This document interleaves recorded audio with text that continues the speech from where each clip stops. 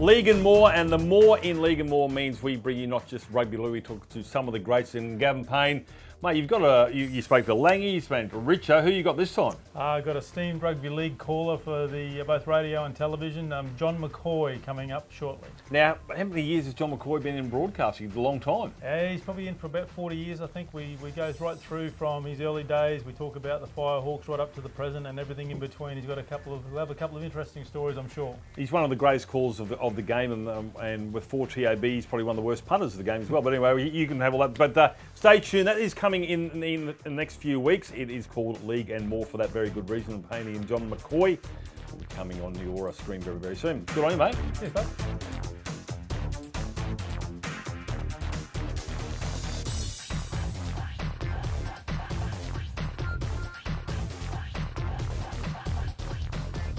Hello and welcome back to League and More. I'm joined this afternoon by esteemed Rugby League media gentleman, Mr. John McCoy. John, thank you very much for joining us. Pleasure, Gav. Lovely to be here. Yeah, look, it's great to have you here. I mean, I'm going to just delve in over the course of this afternoon and just find out a little bit about what you're doing now, your history in the game and so forth, and where you came from. If I can start with a very simple question, what got you into the media industry in the first place? It was funny, Gav. I always loved sport. I loved all sports and used to play as many sports as I possibly could. But I remember as a young kid of a Saturday afternoon, if I wasn't at sport and was home and my dad was there, Dad would always have the radio on 4BC, which was the racing station, and then 4BH, he'd flick over to George Lovejoy calling the Rugby League. And on 4BC, there was a fellow called Tom McGregor, who was the studio man that sort of put it all together, all of the races, but all of the other sport that was being played. And I used to listen to Tom and think, gee, I'd love a job like that, you know, just talking sport. So I sort of set my mind to it. I thought I'd love to go into the media somewhere in a role such as that. And I also loved George Lovejoy, and I still say to this day, George is the best rugby league commentator there has been. Right. And I've heard them all, but I stand by that. He was a brilliant commentator and a great showman. Anyway, I was lucky that I was able to get a job lined up in radio even before I had finished school here in Brisbane. And it was with the Colour Radio Network, which was 4IP in Ipswich, Brisbane, 4LG in Longreach, and 4LM in Mount Isa. And as soon as I finished school, I had Christmas at home and then went out to Mount Isa and had about 12 months out there, and I absolutely loved it out at 4LM. Not only just a general announcing duties, but I was playing football. I played minor juniors, as they called it then, but it was under 18. And I played for Brothers in Mount Isa. We had a very, very good side. We won the premiership that year. I made the Mount Isa under 18 side.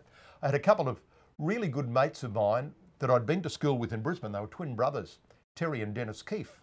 And Dennis, for a time, was the CEO of the Cowboys. Okay. But Terry and Dennis were identical twins, lived near me in Brisbane. We lived out at Kedron, and they lived at Wooloowin. So we used to spend a lot of time playing all sorts of sports together. And they happened to be out in Mount Isa. They're taking apprenticeships at the mines. So we had a year out there together. I loved the football and the sport, but I loved the radio work. Got to do a fair bit of, well, I say a fair bit, a bit of commentary.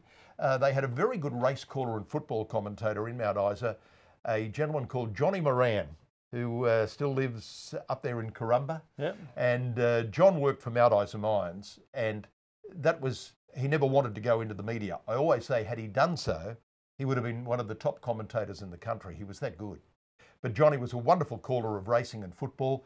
But when he had to be away, I could then do a little bit of commentary myself. And so then I came back to Brisbane to 4IP, and they got the Rugby League rights. Billy J was the caller. Well, Billy and I had been together in Mount Isa. We'd known each other so well for so many years, even from our school days. He was a few years ahead of me, but at school together at Gregory Terrace in Brisbane.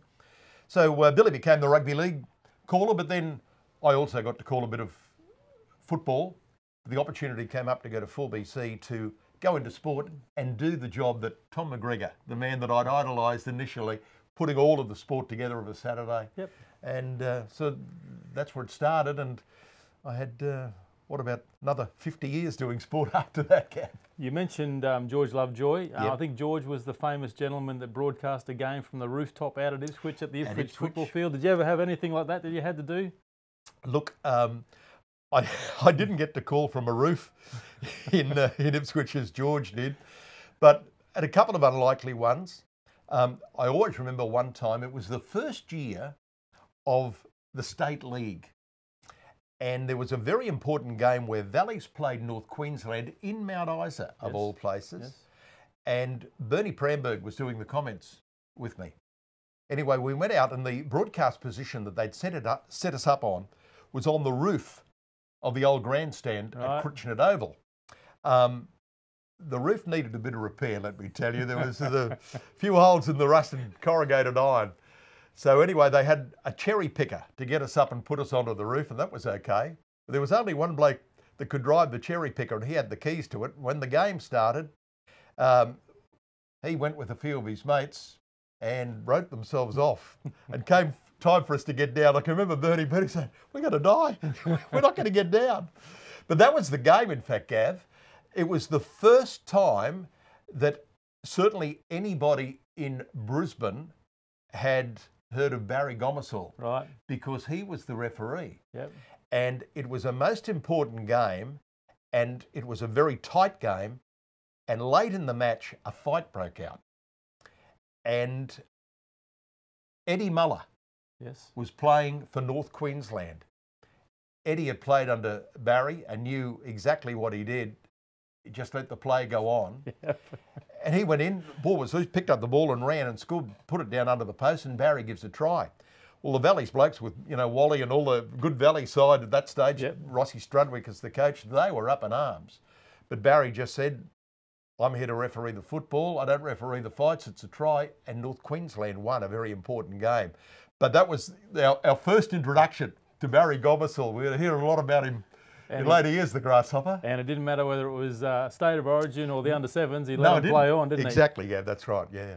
So you mentioned 4BC, where you started your career. So from there, how did you go? You worked there for some time? Yeah, well, I had a long time at 4BC doing the coordination of the sport of a Saturday afternoon. Yes. The ratings for the Saturday afternoon racing on 4BC were phenomenally high.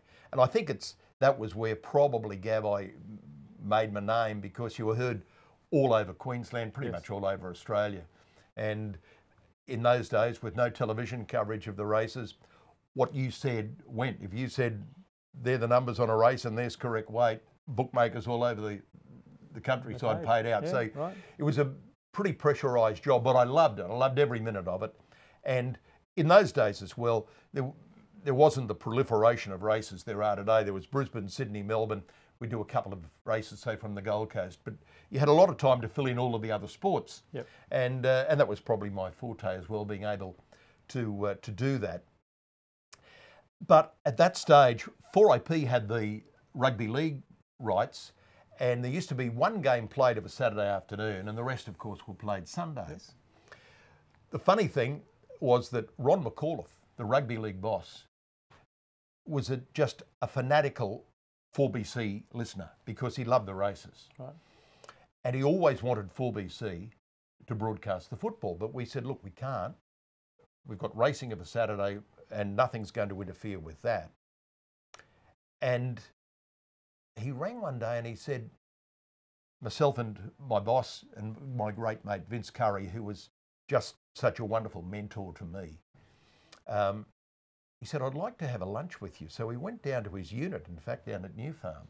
He put on this lovely lunch and he said, "If I move all of the Rugby League off Saturday, no Rugby League Saturday, all Sunday, would you be interested in applying for the football?" Well, of course, the football ratings were very, very good, particularly Sundays.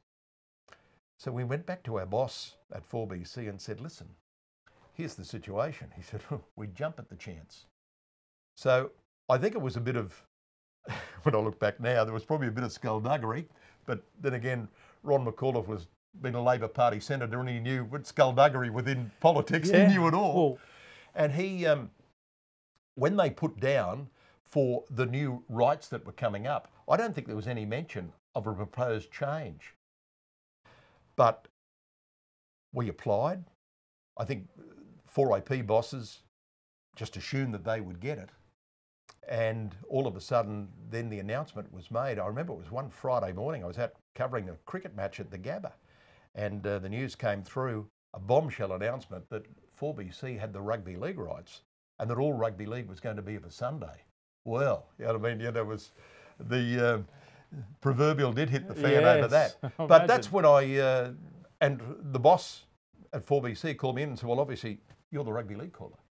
And so that's how I virtually became the Rugby League caller in Brisbane. Yeah. Senator Ron McAuliffe had a fair influence over a lot of things, and that was another thing that he obviously worked his magic on. Yeah, and look, it was phenomenal for us because having the racing broadcasts of a Saturday, the ratings for which were so big, and then the football of a Sunday, I mean, the weekends we just absolutely dominated. Unbelievable. Yeah. So with 4BC, you started the calling there and then into television at some stage. What was the progression there? Yes, well, Channel 9 started doing some rugby league and they got the rights to do a game of a Wednesday night, Gav, in the State League. And it was the first time, it was played at Lang Park under lights, but the first time a game had been telecast live of the Brisbane competition. Normally, it would be a replay of a Saturday or Sunday evening of the match of the day, but this was done live of a Wednesday night, so it had a great viewing audience. And Channel 9 asked me would I come over, and it was for television only, there was no radio call, so they asked me would I come over and be the caller for it. And I did, and John Barber was my was the co-commentator, and what a character he was. Rod Morris also did some commentary with me at that stage, but it was not long after that that my boss at 4BC, Vince Curry, got very ill and passed away, and it was sort of a bit of a void for me then. And the offer came to go to Channel 9 full time, but I still used to call the football for 4BC of a weekend, but I worked in television full time, and then I started doing some work for one of the stations in Sydney, 2GB, and 4BC used to take their call of the football. So even though I'd done television, and then when Fox Sports, when pay TV came along, Fox Sports asked me, it was during the time of the Super League actually, would I do some calling for them. So I used to do that, but do radio as well. So there was never a time in all of those years, Gav, that I wasn't doing radio, even though I might have been working, my main employment might have been television, but I always was doing radio. So there was, and I spent the last, 15 years doing the breakfast program for Radio TAB, which I absolutely loved until my retirement just over about 15 months ago. Wow, what a career. And that career spanned obviously many decades. What, over that time in rugby league, obviously we're talking about in particular, can you tell us about some of the changes that you might have seen? Oh, look, when you look back on the games in those days, and as much as, you know, they were terrific, there were some such wonderful players, the likes of, I was just so lucky when I came along to be calling these young kids, and that's what they were, Lewis, Meninga, Miles, then, you know, the Langers. It was great stuff, but I mean, the change today to fully professional football, and they're such incredible athletes, and the speed that the game is played at. Look, the changes have been absolutely astronomical. But I always consider myself very fortunate, Gav, to have come along calling in an era when all of those young players came through, and to be able to call all of their careers in their entirety. The very first State of Origin game, I think, you know, looking back on that now, when it had been mooted for so long that we should have a State of Origin because New South Wales are beating us with all of our players. Mm-hmm. When it was going to be tried, I know that, you know, most in New South Wales thought, look, it's just going to be a one-off. And I think that was just the most important game State of Origin won, because no doubt in my mind, had New South Wales won, that would have been State of Origin 1 and State of Origin only 1. Yeah. They would have said, you've had your bit of fun. Yep. It was a gimmick. It'll never last, and that'll be the last we'll hear of it. Luckily, Queensland did win, and the rest is history. Yeah. But so much revolved around what happened in State of Origin 1. Of course, and Ron McCall had his fingerprints all over that as well. That he did. I was watching an interview the other night with the late Tommy Raudonikis, unfortunately, poor old Tom. I mean, he coached me God for a bless couple him. of years out in Ipswich, and a lovely, lovely man, and just a true rogue of the game, as we all know. And he was being interviewed on one of the Fox channels, I believe it was, and he talked about that first State of Origin game, and he had a great mateship with Arthur Beetson. I talked about this last week with Shane Richardson as well, and Tommy honestly believes that without Arthur playing that night, New South Wales would have won hands down. It would have been exactly what you said. It would have been a one and done, and we'll go back and we'll keep flogging you with your own players. You know, Arthur Beetson was well below his best, as we know. He was playing reserve grade at Parramatta when he got picked to leave Queensland. But everything revolved around Arthur. The first time that this legend of the game, a Queensland legend, had actually pulled on the maroon jersey and played for his state. Yep. And I still remember, Gav, calling from the old Ron McCall stand side and looking when the players walked out of that tunnel. And you could see them from where we were, see them coming out. And here's Arthur with that chalk dust, remember, all over the jersey. Yep. And the roar that went up that night from that crowd, and I know people like Wally Lewis will say the same thing, they have never felt anything like the atmosphere of that crowd on that night. And even though Arthur, his best football was so far behind him, but he lifted that night, and all of those other players, those young kids, they just wanted to play and say, I've played with this legend in maybe his only appearance for Queensland. It wasn't, as we know. He did play the next year, not in Origin, but in the next year was also 2 on residential, and then if one team, and that was New South Wales, had won both, the Origin was the 3rd, but he played for the residents in that.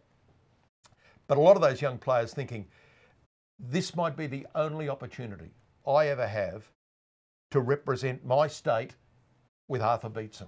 And they just lifted. I mean, they were phenomenal talents, but it was a bloke like Chris Close was man of the match that night, you know, and they just were unbelievably good. You talking about that? He's got the hair on the back of my neck standing up because it was such an important part of the Origin concept. You know, with all of those players, with Langy and I mean, what a year it was for Johnny Lang, a legend of the game here, but had gone to Sydney, played in a grand final, you know, and then played for New South Wales, and then comes back and plays Origin, the post-Origin for Queensland. All of those young fellas in that, Brad Backer, an East boy, and Wally and Mel, and to them, this was just, you know, incredible that they could be there playing like that, and that was the birth of Origin. But if New South Wales won, that would have been the last we heard of it. Absolutely. We'll take a break now, John. We'll be back in a moment on League and More with to continue our conversation with the legendary John McCoy.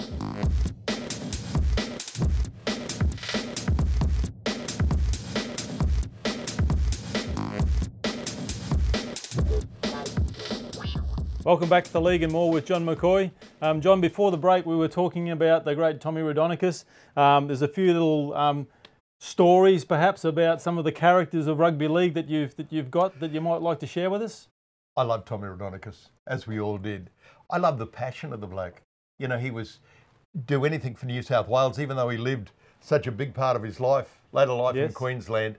But he was New South Wales through and through, and that's what Origin's all about, isn't it? He was just so passionate, you loved him for it, and he loved Queenslanders being passionate about their state. But he was just a wonderful bloke. What you saw with Tommy Raudonikis is what you got. You know, he was a real rough diamond, but what I liked about him was that a more generous fella you would never find. If someone was in trouble and needed a hand, Tommy was the first to put his hand up, even though he himself was struggling. He was a wonderful, wonderful fellow. But it was a different era those days. And I remember always that funny story told. Remember that game, must have been about 1977, I think it was, when it was a really tight series and they played a game at Lang Park, and Queensland had led narrowly right until the last few minutes of the game. And it was Steve Mortimer's debut for New South Wales, and he'd replaced Tommy. And Tommy was furious because it was only a couple of years beforehand where Tommy, as I remember, he'd won the Rothmans medal in Sydney. Yep. Voted on by the referees. How would Tommy ever get the referees votes? Oh, bribed them probably. Probably. Captained Australia in an Ashes winning test match in that 73 Kangaroo Tour when Graham Langlands, the captain coach, and vice captain Bobby McCarthy were injured. And it was the game at Warrington. It was in the ice and the ground was so hard, players were getting cut by little slivers of ice, and it was terrible. But it was the Ashes decider. England had won, the Great Britain had won the first test. Tommy led them to victory. Tommy just never thought he'd ever be replaced as New South Wales halfback. And this young, quick upstart from Canterbury, Stevie Mortimer, takes his place. So Tommy was filthy about it. And I remember they were staying at the Tower Mill Hotel on Wickham Terrace. Yes. And Terry Fernley was the coach of New South Wales. Barry Muir was coaching Queensland. Terry Fernley put Tommy and Steve Mortimer as roommates. Tommy got in first. Steve Mortimer arrives. Tommy said, "You're not sharing with me," and got all of his gear and just threw it out the window down on the Wickham Terrace and said, "You find your own way." So anyway, Queensland were in front. Mortimer's replaced. Tommy comes on. He'd only been on a couple of minutes. He starts a fight with the bloke who was to go on and be, and they were great sparring partners on the field and in the ring, Greg Oliphant. Yep. But the bottom line is, he got New South Wales home. They won by a point. Yep. But that was Tommy. You know, he just, he was an incredible bloke. But one of the funny stories I always remember about Tommy, when he came up and he coached brothers in Brisbane for 2 years. Yep. And the second of those years turned out to be his last, and things weren't going that well. He was having some problems, particularly with the board. The players loved him, but he wasn't getting on that well with some of the board members. And it was after that he went to Ipswich, and so began the association with Elfie. Yep. But the night of the presentation, after his second year, brothers had asked me would I be the MC for the night.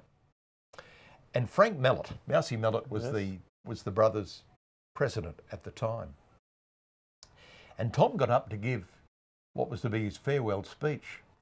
And Tom thanked the players, but then took aim at the board and said, didn't get the support, and he was backstabbed and didn't have the support he should have got. Yep. And he didn't miss them.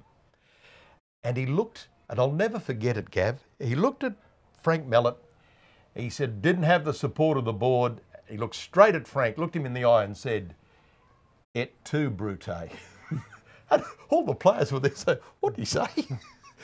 Frankie Mellett knew what he said, and of course it was the famous line from Shakespeare's Julius Caesar, you know, from Brutus knifing Caesar, "You too, Brutus." And when it was over, I was laughing. I said to Tommy, "Where did you pull that one from?" And Tom, in that gravelly voice, said, "Roy gave it to me." Roy being Roy Masters, Roy Masters, was very smart man, Roy Masters. He said, "Roy told me to use it. I didn't know what it meant, but Roy said, use this, this will be good." So the one and only time I think Tommy Rhodonicus would have ever resorted to quoting Shakespeare. And probably had to write it down because he might not have remembered it. For sure. He's a great bloke. Loved Tommy. Loved him. God bless him. Terrific. Story of John Barber as well. Was there something there also? Another bloke that I loved. Another gravelly voice fella, Johnny Barber. He was a great character. Great character. And he'd been, you know, of course, at Redcliffe as a player and as a coach. And when the State League started, Rod Morris and Johnny Barber were doing comments with me on that Wednesday night live game. Johnny always hated playing against Ipswich. He said whenever Redcliffe played Ipswich, it always ended in a bloodbath, and invariably he said, even though we had a good rugged side, you know, with the likes of the Tony Obsts and the, you know, Peter Lease and all those, you know, the tough players that they had. So we always came off second best. He said, I hated, I couldn't stand Ipswich, couldn't stand playing them. Anyway, this night, Ipswich happened to be playing. Alfie was playing in the game. And JB couldn't help himself. And he made a derogatory comment about Ipswich. I can tell you what he said. People won't mind, and all of the people, and we've got plenty of East there with the Ipswich connection. Absolutely. Including yourself, Gav. Yeah, got a bit of a connection there, indeed, yep. I remember Johnny Barber said, he said, Ipswich, he said, mightn't be the worst place on earth, but you can see it from there. I thought, oh no. See. Anyway, Hugh Cornish, the legendary Hugh Cornish, was the boss of Channel 9. The next morning, the phone rang at home. Hughie said, John, the phone has rung off the hook. Everyone in Ipswich, we've got a big viewing audience in Ipswich. Everyone in Ipswich has been on the phone to voice, their criticism about it. He said, we've got to make an apology next week. So the start of the next Wednesday night's telecast, I told Johnny Barber, I said, we've got to make an apology. So JB, with that raspy voice, comes on and starts. He said, I made some comments last week against me. He said, my old foes from Ipswich. He said, it was all just in jest. He said, Ipswich isn't the worst place on earth, but it is in the grand final. I said, no, but it's live to air. I think it was JB's last commentary appearance. But he was a great... But the funny part, to end that story, Gab, just after that, he went down and took a coaching job for a short while with the newly created Logan Scorpions. Yes. And then went out to Mount Isa to coach Black Stars in Mount Isa. And he spent a few years out there and I think he might have been a town in Mount Isa. Anyway, He was coaching in the Isa. So I hadn't seen him for a few years. Anyway, at the start of one season, Canberra were up to play a trial game and they played at Ipswich. And I just wanted to have a look at a couple of players in both the Ipswich side as far as the Brisbane competition and Canberra in the New South Wales Rugby League comp that I hadn't seen. So I went up and I just had a look at this game, and they were building some new dressing rooms there at North Ipswich, just behind the old grandstand, and it was pretty much a construction area, and there were no lights or anything on, and I'd parked my car not far from there, and I thought, oh look, I'll sneak away, beat the traffic, and I was sort of making a way through the dark through this construction area when I hear this voice saying, Macca, Macca. And I thought, it can only be one voice. That's the one and only John Barber. I turned around and said, JB, haven't seen you. You're back from Mount Isa. And he said, yeah. I said, and Ipswich? He said, I'm living here. And he was.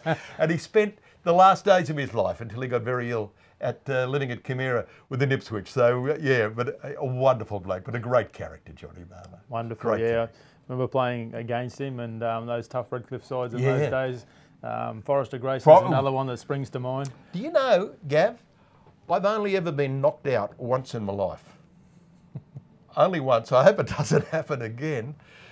But when I was in Mount Isa and playing under 18, and we were playing against Black Stars, and there was nothing much between the two of us, brothers and Black Stars. And Forrie was in the Black Star side. And and we were pretty good mates. Yep. But this one day, I was playing lock, and I was having a bit of a bludge on the blind, and Forrester knew it. He picked it up, and he ran straight up the blind side, and he was as tough then at under 18 as he was at any stage of his career. And he was such a tough man, Forrester.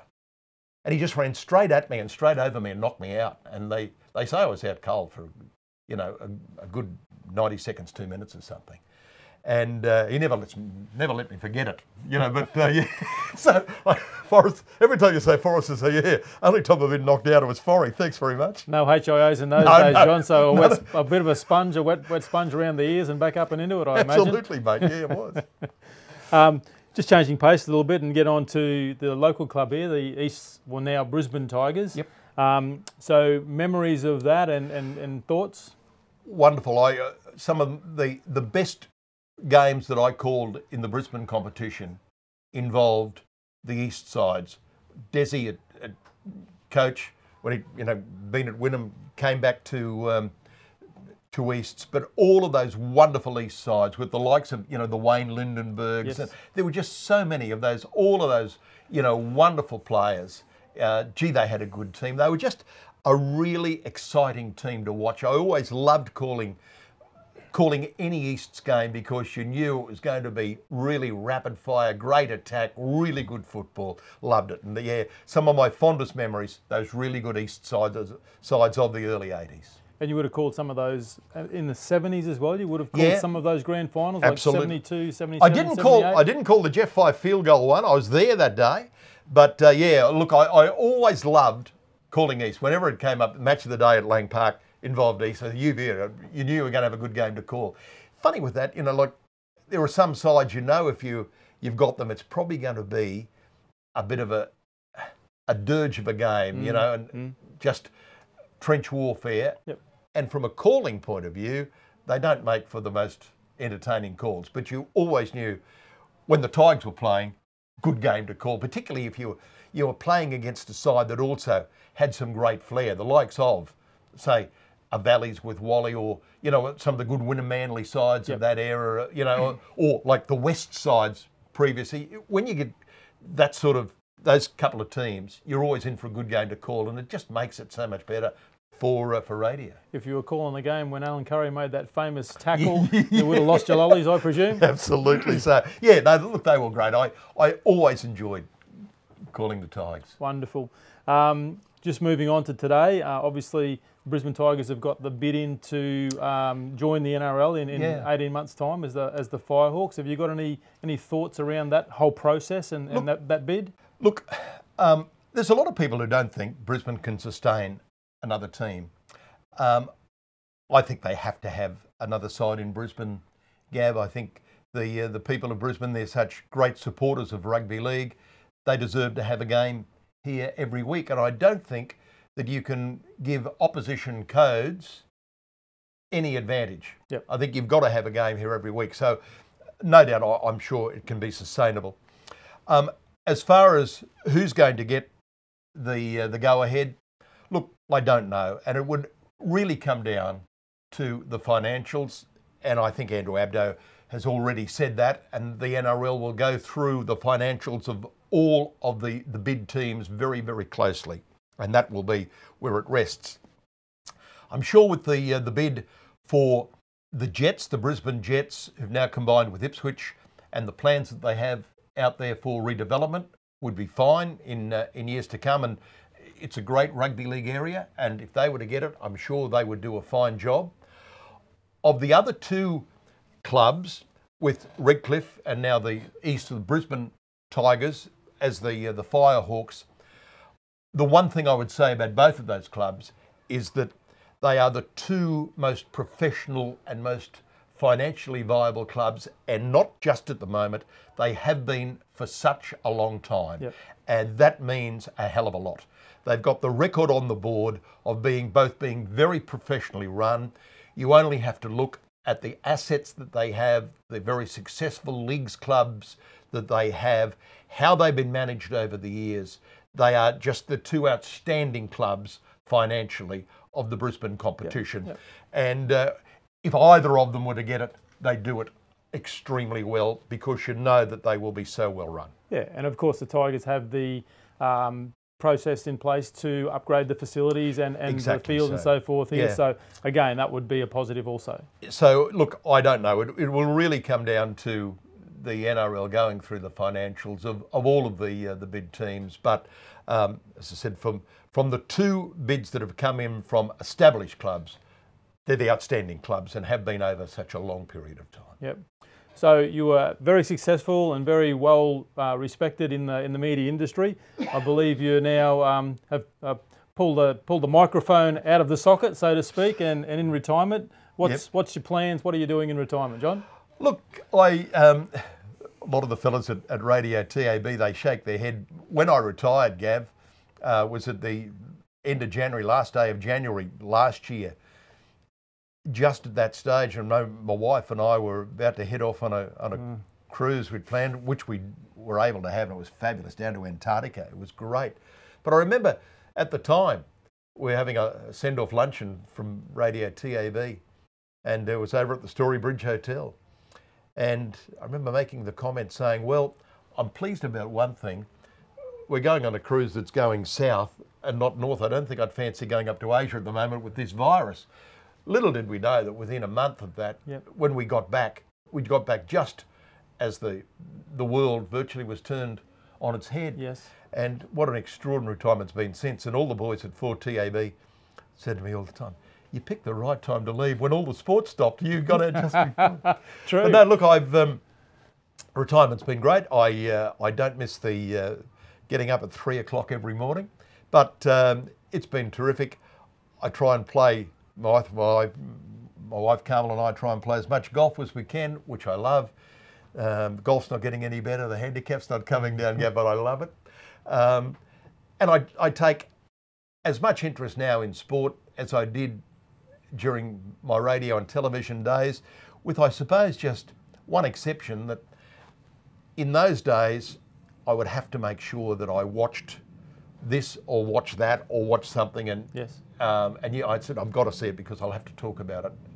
These days it's, oh well, if I didn't see it I'll catch the highlights or whatever, but so I can sit back and watch just as the average fella does. And you know, a lot of people used to say to me, oh, you know, what a great job just watching and commentating on sport, and I wouldn't disagree, because I wouldn't have changed it for the world. Of course. But you did watch things differently when you're doing it as a job and you're commentating on it. You would look for different things, as you would know. You didn't watch it as the normal guy who goes along with his mates and sit there and, you know, can just enjoy an afternoon of the football or sit in front of the TV and what I used to have to watch it differently. Yes. Because it was my job, and I really had to sort of know it very well to be able to talk about it and discuss it. So I can now sit back, watch whatever sport I love and watch, and I still watch a hell of a lot of sport, but just watch it as I would as if I was just your average guy who loves his sport. Yep. Well, John, you've been a fantastic guest. You've had a wonderful career. We're very pleased that you were able to come in and have a conversation with us tonight and share your thoughts on the game over several decades of your knowledge and experience in calling the game. Again, thank you very much for your participation tonight, and all the best in your retirement. And I hope your golf handicap picks up. You just got to get out and play more regularly, mate. More than 3 times a week, 4 times a week, 5 times a week, whatever it takes. Good on you, John. Thanks, Gav. Thank Good to see you, mate. Thanks very much. Thank you very much.